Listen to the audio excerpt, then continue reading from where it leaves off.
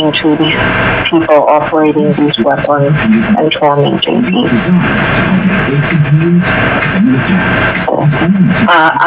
My mind, you know how it's like hard for some people to imagine, okay, how does, in $1 bills, how does $1 billion look? Well, I cannot comprehend the mind, the evil mind of somebody that goes 9 to 5 to torture people with computers, just playing, just tormenting them with v2k. Just like, the microwave test too. But this entails a little bit more. They have to put together the messages, and for example, one of my plaintiffs, the voices are the families, the relatives, including his dead father. And that is just the ultimate cruelty, the ultimate cruelty of a mother in Ohio with a daughter with Down syndrome, and the mother is the targeted one, but they're both targeted, and the father too. And the mother, she doesn't have v2k, but they torment the daughter with Down syndrome until she falls asleep out of sheer exhaustion, because she's fighting all night with these voices. She cannot comprehend where they come from. And let me tell you, because I did the research, people that have Down syndrome don't have schizophrenia. It's not like one of the things that they can develop. You see, it's mutually exclusive kind of thing. So it's not, and we all know it, that it's not, it's not schizophrenia or psychosis. So just imagine that mother hearing that daughter screaming all night until she falls asleep out of sheer exhaustion.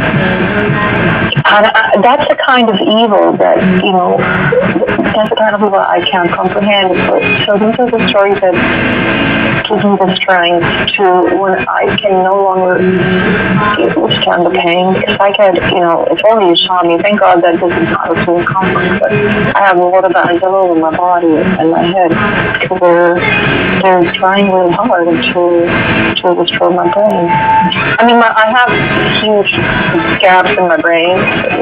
My brain has severely been affected. But to work, and I'm saying, these microwaves make me smarter. It's the grace of God. I honestly, it's the grace of God that has made me be able to produce. In my case, it's your head. My heart. I'm sorry, and you're captive in a cell, and they're all around you, up in the corners of the room, wherever they choose to be, and you are a captive audience again, not only by the system, but by the person. Go ahead, excuse me. Yeah. To me, my heart goes out. I am in deep awe and respect, and I honor the people that have v2k, because I don't have it. And even though they have done really atrocious, and they do atrocious things to me, like I'm not going to get into it because it's not about for me, but I am in awe of the people that can handle and function with a v2k, because I can understand how to behave like that. And I admire every single one of you out there. But then I have to say that I am, my mind cannot comprehend the degree of evil that goes into these people operating these weapons and tormenting people. My mind, how it's like hard for some people to imagine, okay, how does, in $1 bills, how does $1 billion look? Well, I cannot comprehend the mind, the evil mind of somebody that goes 9 to 5 to torture people with computers, just playing, just tormenting them with v2k. Just like, the microwave test too. This entails a little bit more. They have to put together the messages, and for example, one of my plaintiffs, the voices are the families, the relatives, including his dead father. And that is just the ultimate cruelty, ultimate cruelty of a mother in Ohio with a daughter with Down syndrome, and the mother is the targeted one. Well, they're both targeted and discovered, and the mother, she doesn't have v2k, but they torment the daughter with Down syndrome until she falls asleep out of sheer exhaustion because she's fighting all night with these processes she cannot comprehend where they come from. And let me tell you, because I did the research, people that have Down syndrome don't have schizophrenia. It's not like one of the things that they can develop. You see, it's one mutually exclusive kind of thing. So it's not, and we all know it, that it's not, it's not schizophrenia or psychosis. So just imagine that mother hearing that daughter screaming all night until she falls asleep out of sheer exhaustion. And that's the kind of evil that, that's the kind of evil I can't comprehend. So these are the stories that give me the strength to, when I can no longer withstand the pain. If I could, if only you saw me, thank God that this is not a full comfort, but I have a lot of bags all over my body and my head because they're trying really hard to destroy my brain. I mean, I have huge gaps in my brain. My brain has to really be affected. But it still works, and I'm saying, these microwaves make me smarter. It's the grace of God. I honestly, it's the grace of God that has made me be able to produce. In my case, it's my life's work to put these people away and stop this once and for all over the world.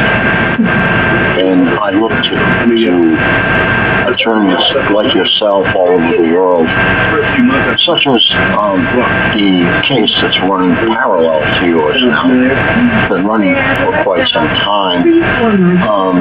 That's Decatur, and that's in Belgium. Probably familiar with that. They are moving ahead, and it just makes me is that we have been able to get the information to file this case. So when you see their numbers, right now we estimate conservatively that there's 300,000 GIs in the United States, conservatively, and that's a huge amount of people being tortured. That's very, very close to the accepted amount that I have and that I have computed over the years. I used to say that there were 25% that are in prisons, 25% that are in mental institutions, 25% that haven't come forward, and the other 25% are you and me, and everyone is. That makes a lot of sense. We get a lot of correspondence from inmates, and they're tortured. Imagine how horrible it must be to be tortured in a jail where you can't even get a little water bag to cover your head. My heart.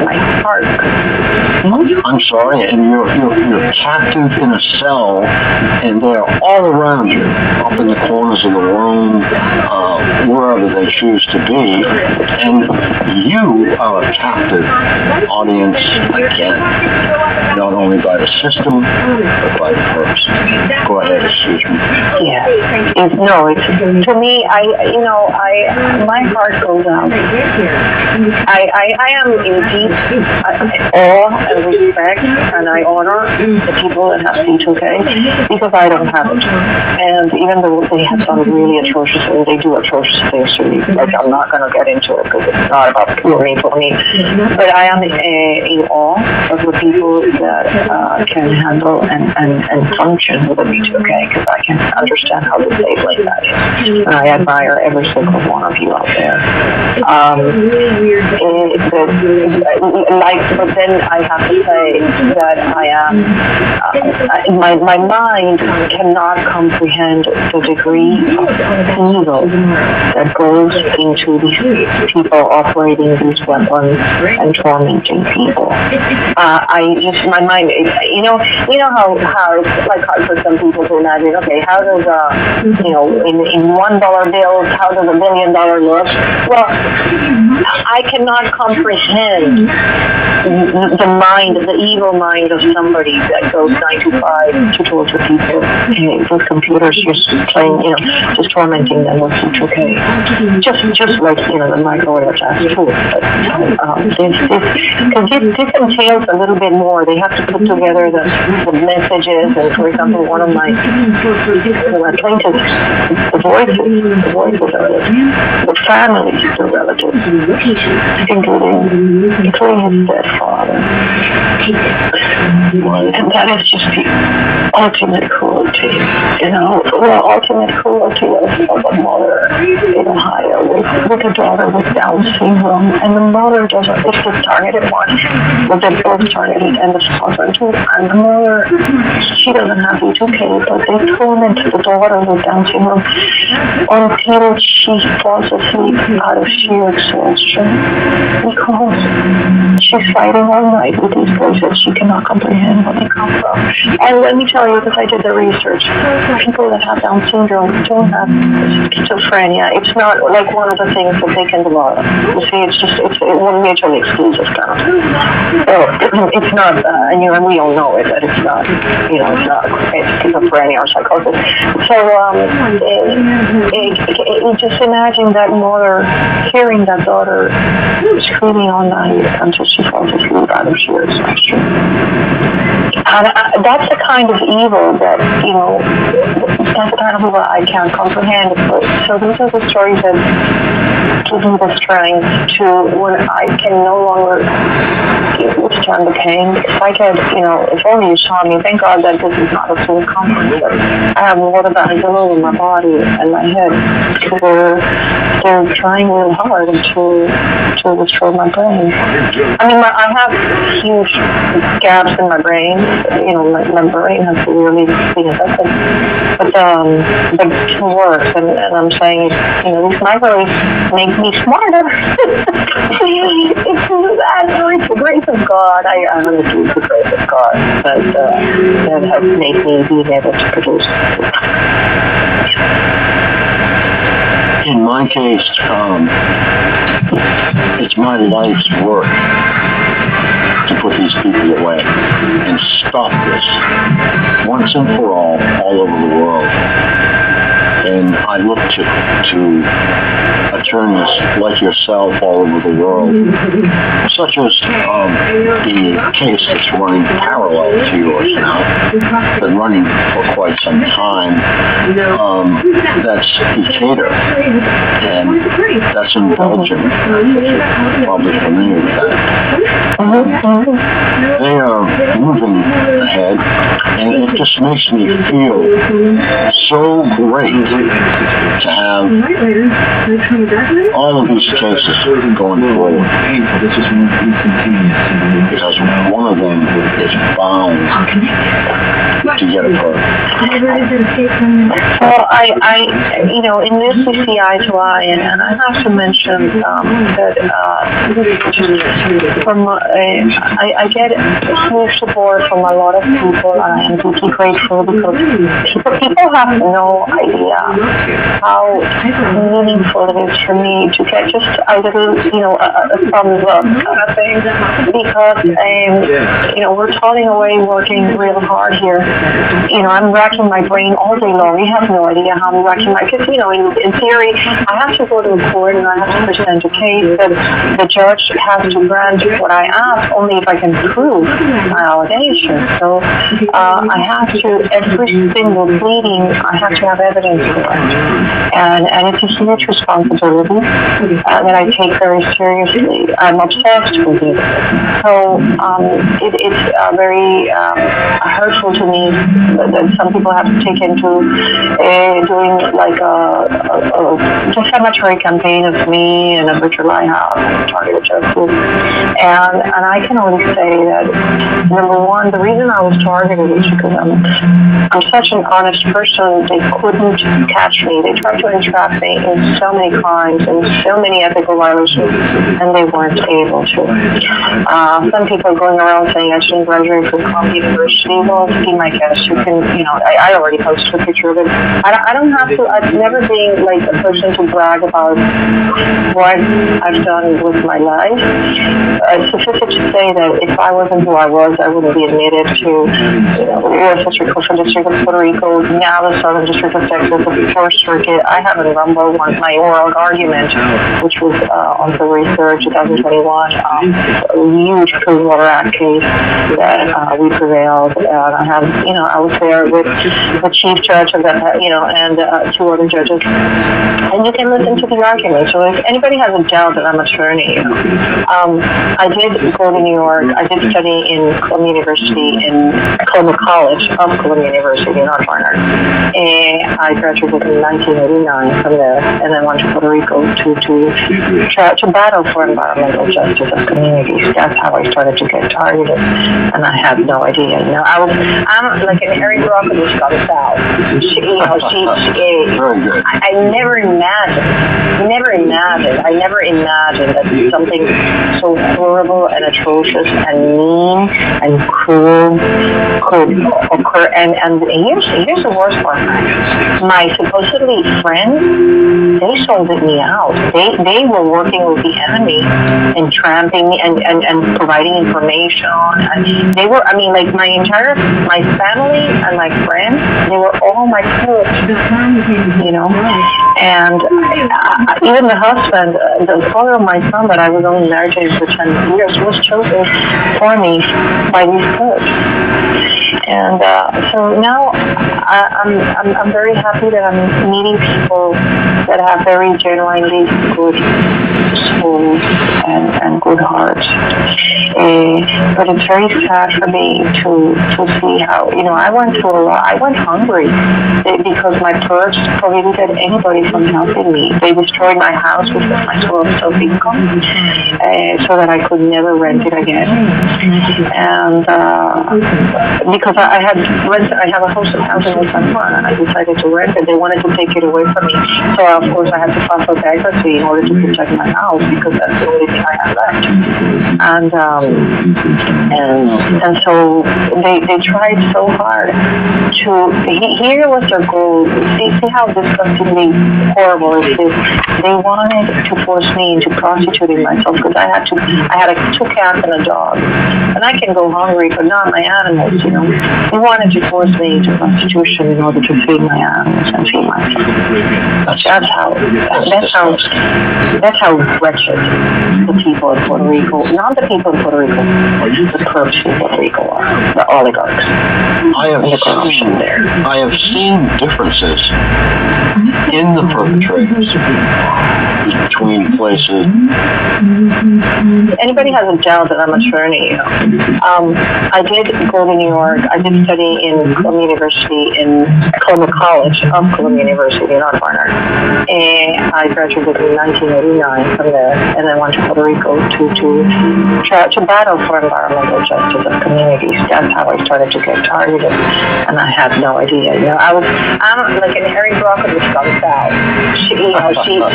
Very good. I never imagined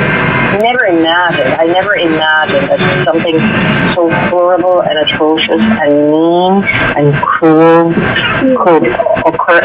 And here's the worst part. My supposedly friends, they sold me out. They were working with the enemy and tramping me and providing information. And they were, my family and my friends, they were all my clothes, And even the husband, the father of my son that I was only married to him for 10 years, was chosen for me by these folks. And so now I'm very happy that I'm meeting people that have very genuinely good souls and good hearts. But it's very sad for me to see how, I went through a lot. I went hungry because my purse prohibited anybody from helping me. They destroyed my house, which was my source of income, so that I could never rent it again. And because I have a house in Old San Juan, and I decided to rent it. They wanted to take it away from me. So, of course, I had to file for bankruptcy in order to protect my house because that's the only thing I had left. And so they tried so hard to, here was their goal. See how disgustingly horrible it is.